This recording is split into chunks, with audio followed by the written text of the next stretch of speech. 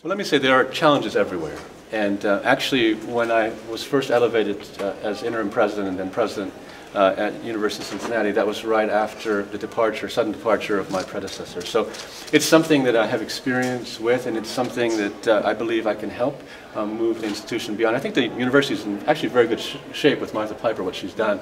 But that doesn't bother me at all. And this is fundamentally a world-class institution, and I look forward to working with the members of this community to move it from strength to strength. The first thing to do is to really listen to the community, because as I said, the experts at UBC are the faculty, students, and staff. And the first thing to do is to understand the soul of the university, is what I like to say.